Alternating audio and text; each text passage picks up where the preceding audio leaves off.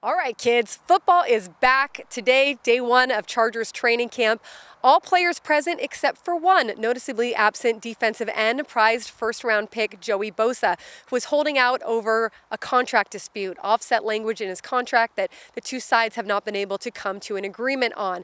Now, Philip Rivers went through a similar situation his rookie season. He was asked about it today, and he said, look, it's probably not fun for Joey right now. He's going to be sitting at home watching footage on the news and on SportsCenter of his team practicing without him. It's not the best feeling. Head coach Mike McCoy also adding in that he wants Joey Bosa here, obviously, but it's also important that he is here.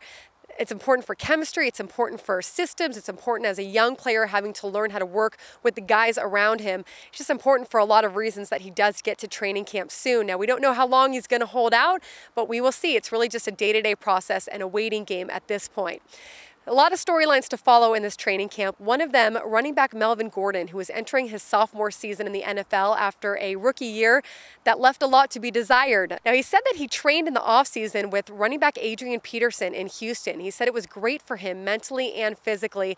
And you've got to imagine that's something that's going to carry over for him into the season, working with a guy that has that much experience, that has been through a lot of ups and downs, that can help him not only with his mindset, but also help him from a practice standpoint as well, and what he can work on to improve. Now, we'll follow a lot this training camp, but for right now, just enjoy day one. It's day one. Everyone's 0-0. Hope springs eternal.